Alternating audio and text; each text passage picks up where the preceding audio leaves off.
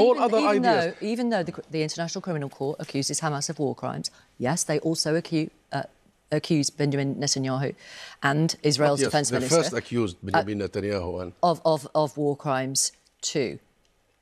So you would be willing to work with Hamas? That's what you're saying today.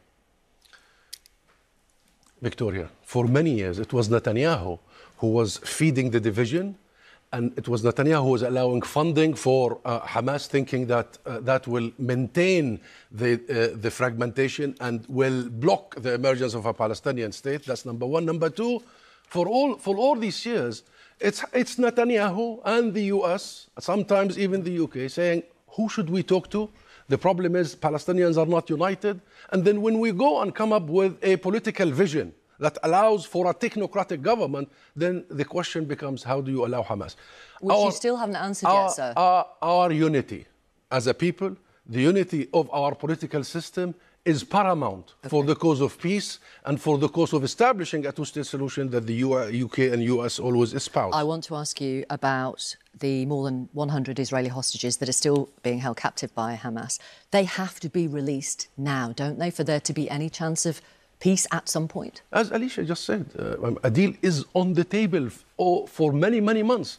And as you just heard from the US Vice President, Kamala Harris, only 2 days ago, that the deal is on the table and Netanyahu must seize it, i.e. Israel's strongest, closest ally is telling us and Netanyahu it's in Israel's court. And Hamas needs to seize it too.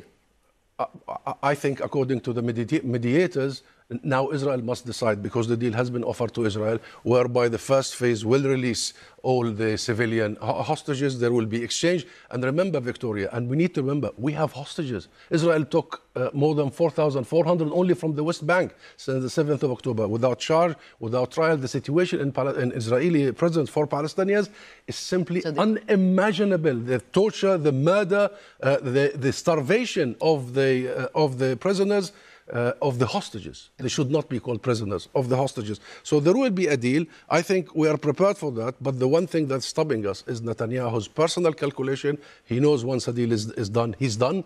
And this whole idea that we are after not Hamas, but the Palestinian people. That's why they are after the shelter houses, UN. They are no longer bombing cities because they run out of targets. They're bombing people hiding in shelters. It's about the Palestinian people and the extermination of the Palestinian people. Thank you very much for talking to our audience this morning. Thank you. Thank you.